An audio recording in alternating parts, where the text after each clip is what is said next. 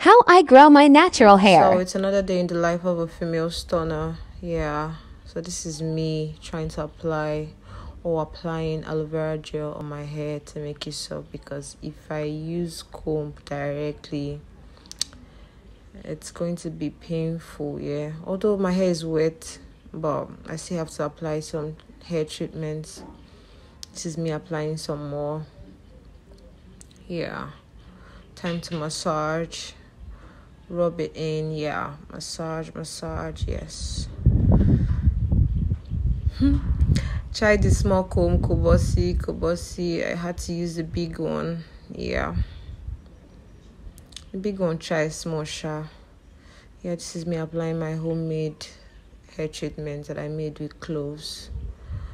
Yeah, I applied some more. Massage.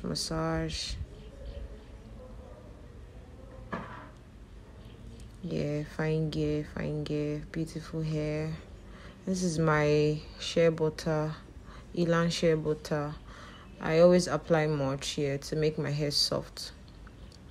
It works perfectly. I'm not going to show you guys the part where I had to use my shoelace to hold my hair, but check out this fine gear now. Bye.